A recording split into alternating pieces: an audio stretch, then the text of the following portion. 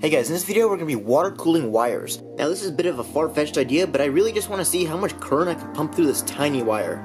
You can see how thin this thing really is. I wouldn't rate it for more than 5 or 10 amps. I've cut 5 feet of wire and 5 feet of this plastic tubing, and we're going to put the wire in the tube.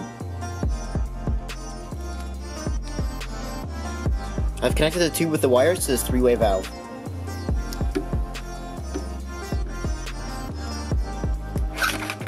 Alright, we've got a water cooling setup. We've got the water here, and it's pumped by this pump through this tube into our 3-way valve, and I'm going to hot glue the end right here. You'll notice the wires at the end are shorted, and that's so I can put a current clamp on it. Upon powering on the pump, you'll see that the water flows through the tube.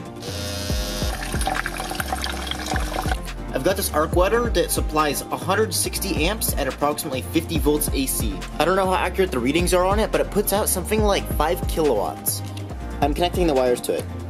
The starting temperature of the water is around 65 degrees. Holy crap, that's over 100 amps. I find it hard to believe that after all that, the water temperature barely rose 1 degree. Okay, that's not at all surprising. The wire that wasn't underwater completely charred and caught fire. I think for the next test, we need to submerge this part. Alright, I got a tub of water. Now this is sketchy with AC currents going through water. How much are we running? How many amps? 120. Wow.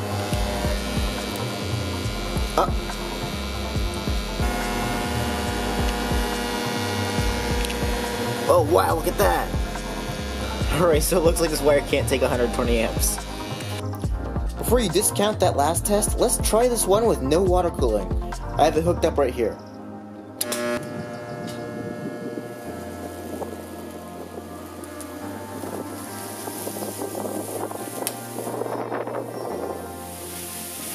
Since we burned all the plastic off the wire, I'm going to try just the bare copper wire underneath the water to see if it will sustain the 120 amps. Whoa, that's working. 140. And the wire's being kept cold. Why is it vibrating? And we tripped the breaker. So is it cost effective to water cool wires? Well, probably not. And even if you could water cool these tiny wires, the efficiency would be absolutely horrible because they're giving off so much heat. I'm sure there's some cases where water cooling wires would be quite helpful, but this just isn't one of them. I hope you guys liked the video, and I'll see you guys next time.